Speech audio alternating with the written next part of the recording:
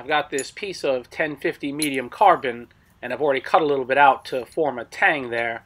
And I'd like to use this piece to try out a set of dies that I'd like to make, a set of dies I'd like to revisit, which is blade hollow bevel dies.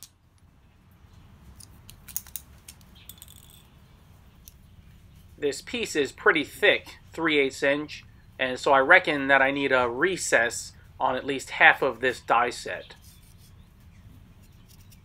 And then I'll need a bellied taper on each die in front of where that recess is.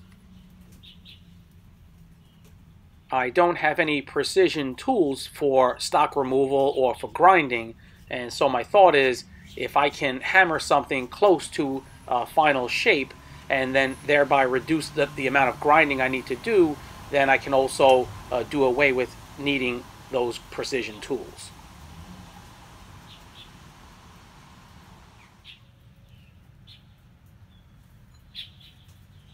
This piece is probably a lot thicker than what I would use for a blade, but it's a good starting point.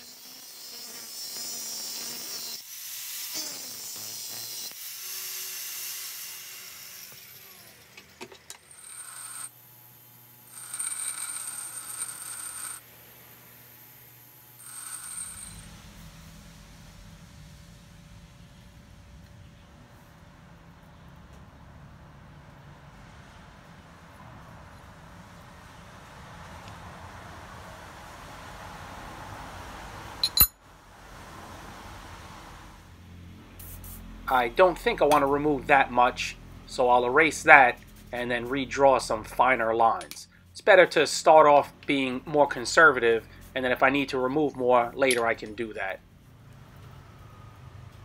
I need to thank Brooks Martin and Dawn Teskey for their recent very generous donations. I also need to thank Tim O'Connor for increasing his Patreon support.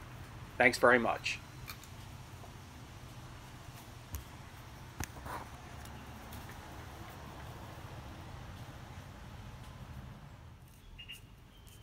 So my idea is to use those dies to create this sort of a shape, a hollow bevel.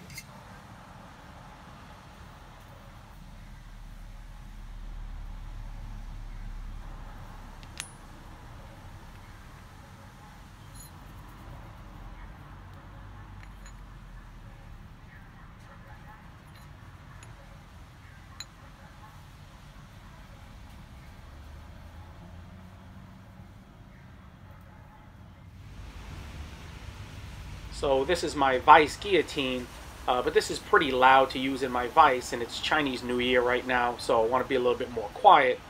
So I've got this older Hardy prototype version here. It's kind of wonky, kind of falling apart, but I'll use this to at least start it off. I need to make a new version Hardy hole guillotine, or what I now call fullering tool, for myself. I'm always the last one. I heat treated the dies.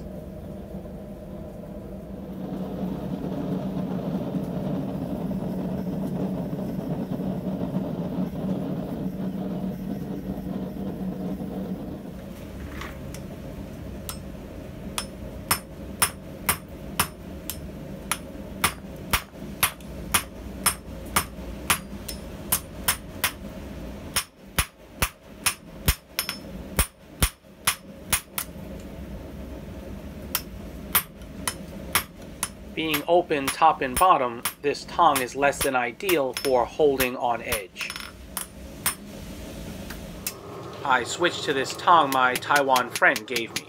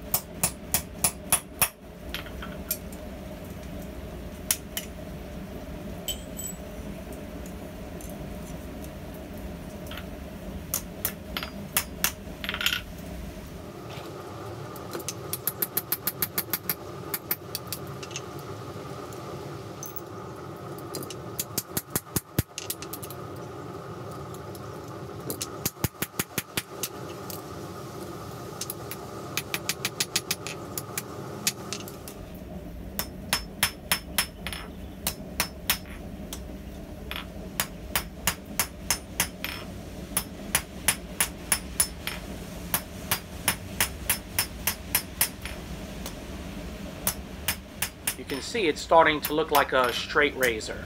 That's not necessarily my intention, I just want to try the blade hollow bevel dies.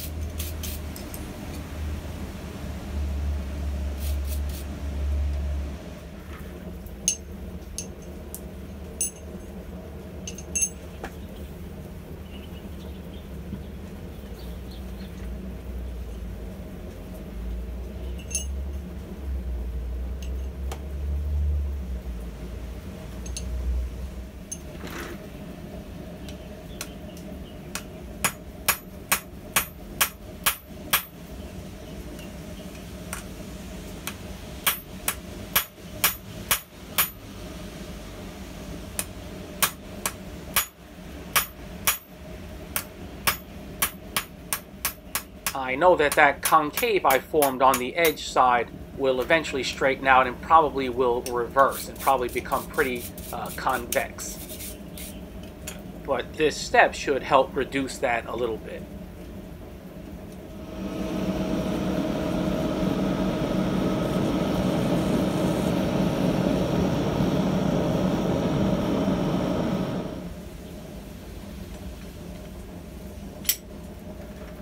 I'm thinking to use this piece of 3/8 as a spacer.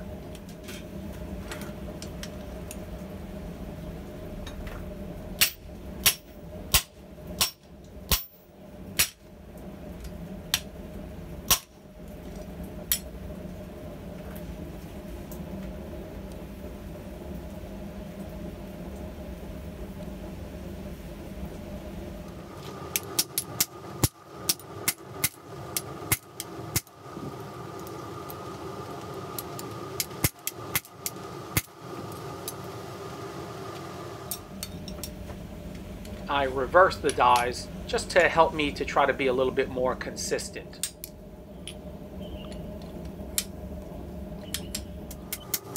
There were 2 heats that I didn't show. These dies are working exactly as I planned. It would be perfect if this stock was about half the size that it is, but I'll follow through with it no matter. That Hardy fullering tool, which was an old prototype, is just about had it. So I switched to this Vice version just for the final heat. I'm going to make myself a new Hardy fullering tool in the next couple of days.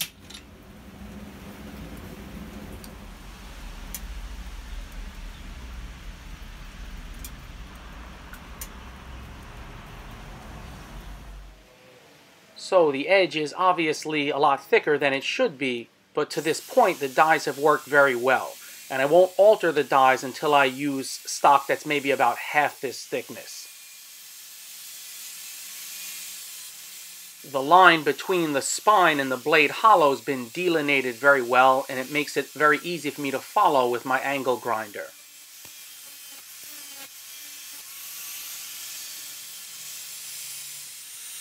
So I can imagine the amount of grinding that I saved myself by working this piece in the blade hollow bevel dies for just a few heats.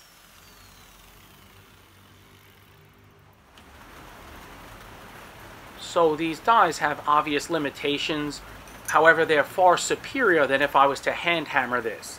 It's very nice to be able to work both sides simultaneously, and also to create that line.